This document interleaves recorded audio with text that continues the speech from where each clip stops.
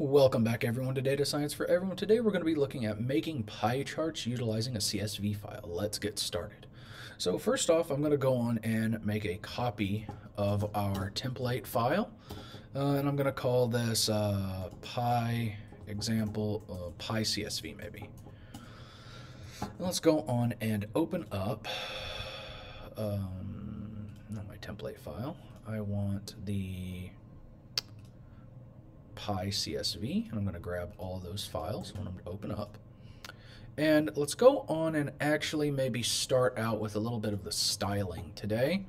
So first off, let's go on and style the arcs.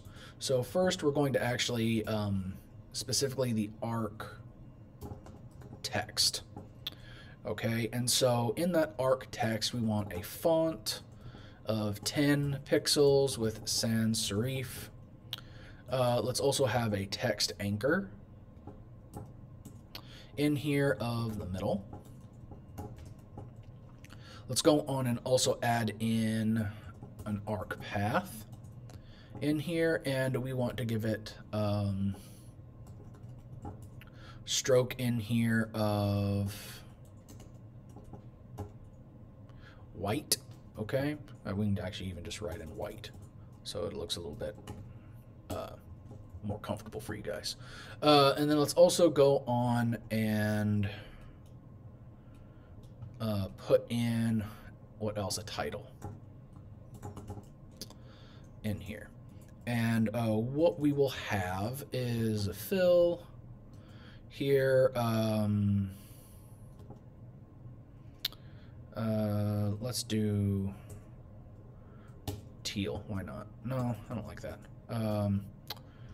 Title of what do we want in here? You know what? Let's just do our good old navy blue. Now, do we want anything else in here? Let's make sure that this font is going to be bold. All right, so we have in here our style.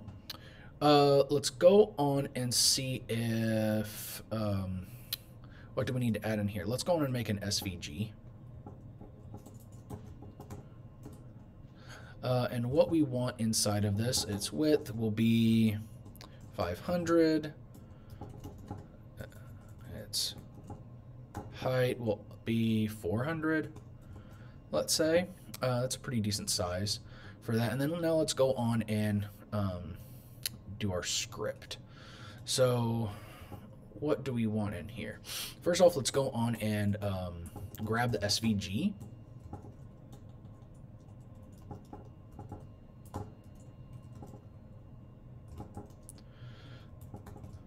What else are we going to want in here? Let's go on and create up the width.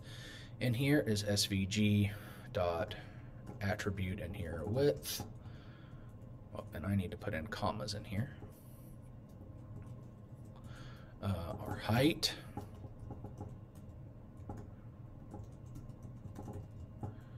Then let's also go on and create up our radius in here, which is again math.min. We want width, height, divided by 2. So there we have all of our stationary variables in there. So let's go on and also create up, oh, I want one more, excuse me, one more, there we go. So SVG, G is equal to SVG dot append G. Attribute in here, we want to transform. We want to translate in here, and we want the width divided by 2 plus comma plus the height, and we want that also divided by 2 plus closing parenthesis. All right, so we have that. Now we want to go on and create up our colors. And if, let me see if I have those still. I can pull them up. We want d3 dot ordinal or scale ordinal. D3.scale ordinal. And let me grab from my previous file. I want to grab those. I don't want to have to type them out again. I had it D3Pi, and it was inside this example JS. So this is what I'm grabbing in here.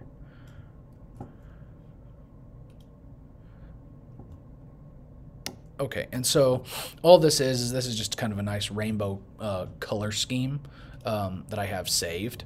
So let's go on and also create up var pi in here, so we can create up our radius, our inner and outer radius.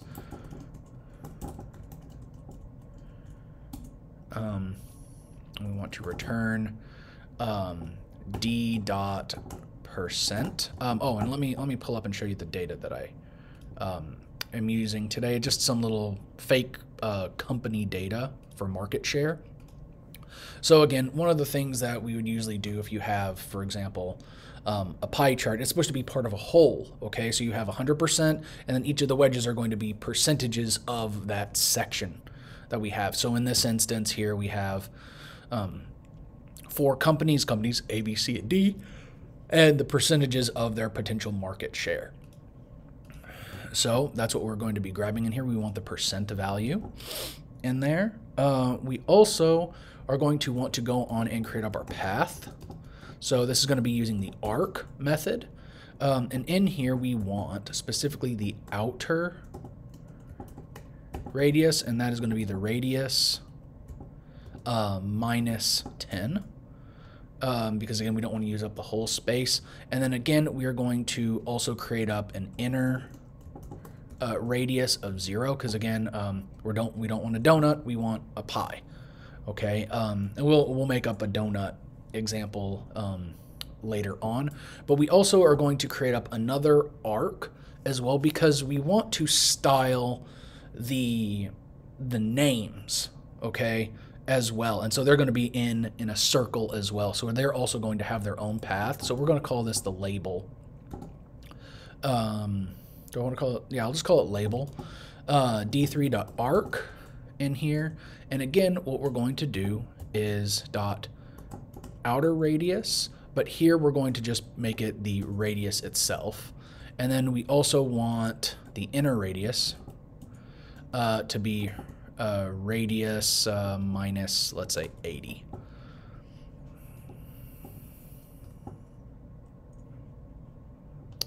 All right, and then the next thing, let's go on and actually grab up our data. So d3.csv in here, and we want, this is going to be in data dot, and I market share .csv, I believe. Let me double check.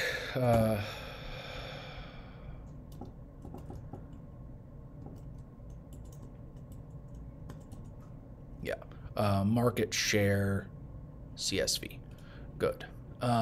So then we do here dot then. We put everything inside here. So what we want is something like var arc is equal to g dot select all of the arcs. Then we're going to actually have our data pi data dot enter. We want to append in some graph G. Why?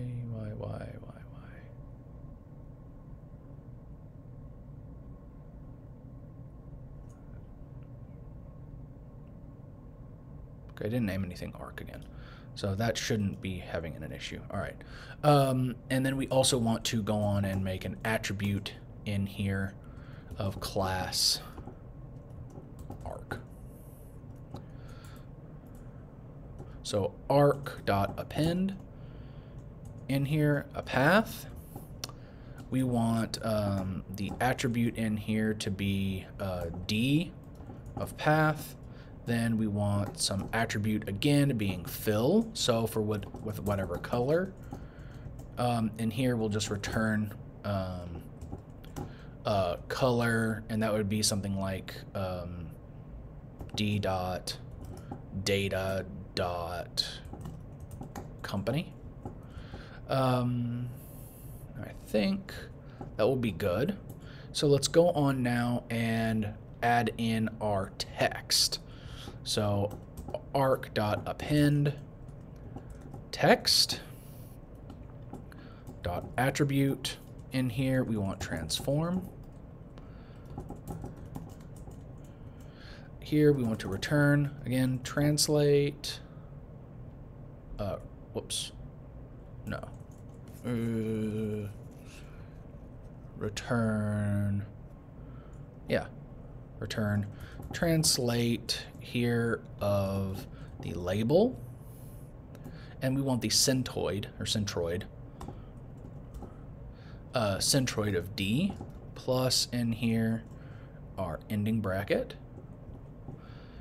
and then we want to also add in text. So and this will be again function D, and here we're going to return d.data.company.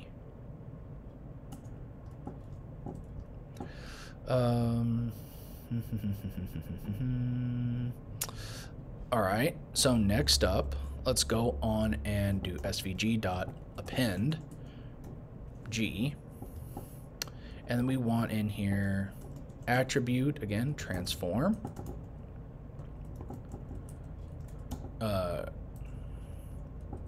translate, and here width divided by 2 minus 120, and then we want to add a comma plus in here our 20 and an end parenthesis. Then let's go on and append text. Then we should be able to do something like text in here company stats for 2020, and then we'll add this attribute in here, a class of title. So let's see if we got away with this working. And it says it doesn't like this var in here, but that shouldn't really be a problem. Let's run it and see. Whoops. Oh, it's because the server's not running. All right. So let's go on and run the server. Let's refresh. Oh, and I'm on the wrong pie chart. Pie CSV. Okay, so we currently have a null on the page, so let's take a look and see what's going on. We have an unexpected end argument, so let's go on and see where our argument has been missed. So it's telling me what are you part of? All right. Somewhere I am missing a parenthesis. So only thing that we're actually missing here, I'm gonna have to zoom out a little bit for you guys so that we can see this. Actually, when inside of this then statement, I actually need to cut all of this and just put function of data in here and paste our function. Let me just clean this up just a bit. Okay, and if I go back over and I refresh, notice now we have our data set. Now again, I think we probably need to maybe shrink everything down a little bit, maybe make our text here bold. So let's go on and do a little bit of cleaning. One thing is I really didn't like this red being the largest. So let me we only have 4, right? 1, 2, 3, 4. So let me cut these.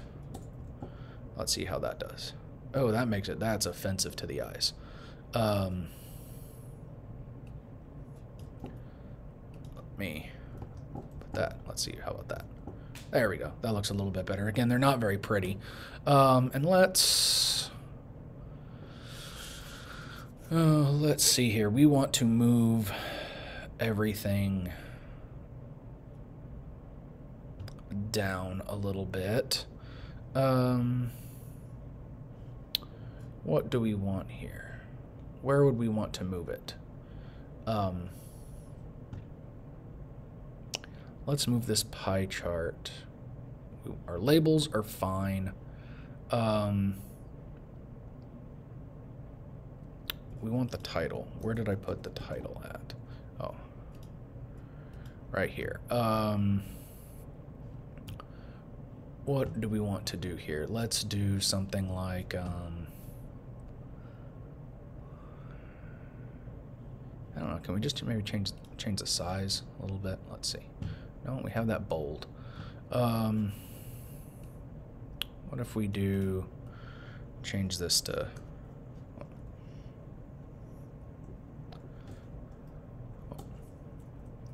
150? Does that move in the right direction? No.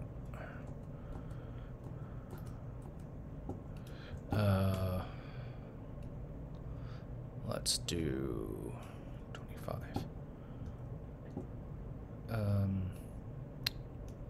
5.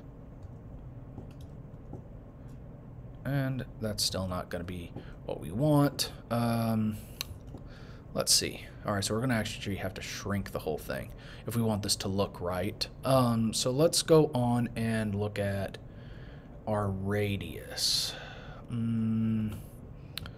Outer radius, let's do minus 20. Minus 40. All right, and then we need to move you in even more, so let's do 100. 150. There we go. Okay, so now this actually still looks relatively terrible with the color scheme, at least, that we picked. But we have in here our full data set for our market share for these company statistics, again, for A, B, C, and D. Hopefully this is going to be useful to you guys. Next time we're probably going to make this into a donut chart. If you like this, please comment, subscribe, and hit that like button, and I will see you guys next time. Bye-bye.